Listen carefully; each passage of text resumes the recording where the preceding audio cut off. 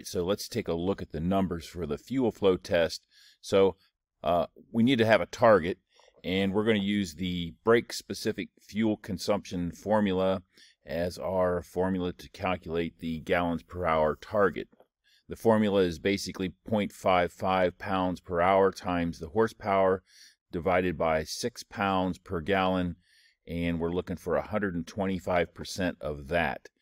125% if it is a pressurized system with a boost pump. It's going to be 150% if this is pure gravity fed and you're using a carbureted system unpressurized. And I've got numbers for both here, as I mentioned in the video.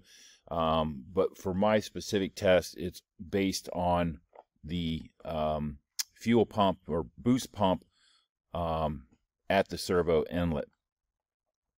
So the left tank, we'll take a look at that first. The servo inlet on the boost pump, the left tank, we got 88 ounces or 5.5 pounds times 60 minutes divided by 6 gallons per hour, or 6 pounds of fuel, gives us a gallon per hour of 55. So if our target is 125%, we were looking for 31.5 gallons per hour.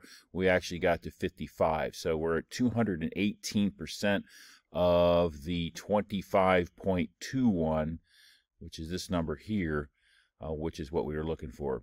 We'll go to the right tank, same thing.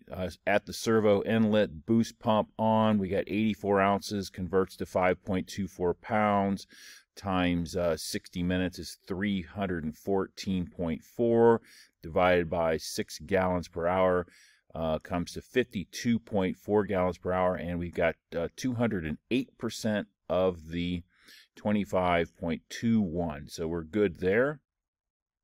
With the fuel selector on both, servo inlet, boost on, we got 56.25 or 223. So we're good with the boost pump.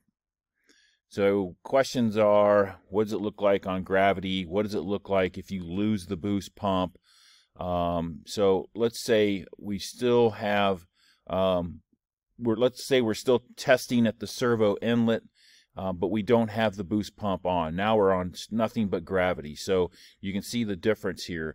On gravity, we've got 11.5 ounces compared to 88, which gave us 7.2 gallons per hour, and it came in at 29%. So that is not good.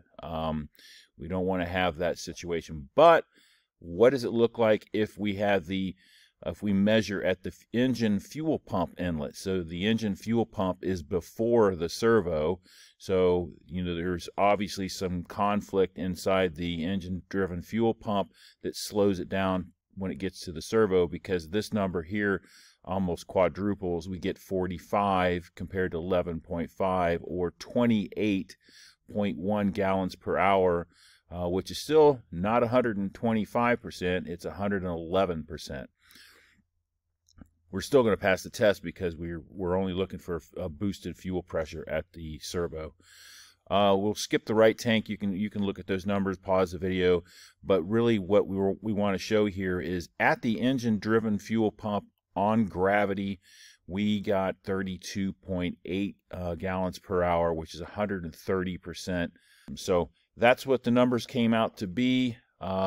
Appreciate you guys taking a look at this video. Let me know if you have any questions. In the description below, I'm going to put more details as to how this test was performed. So thanks for subscribing. Thanks a lot, guys. Talk to you soon.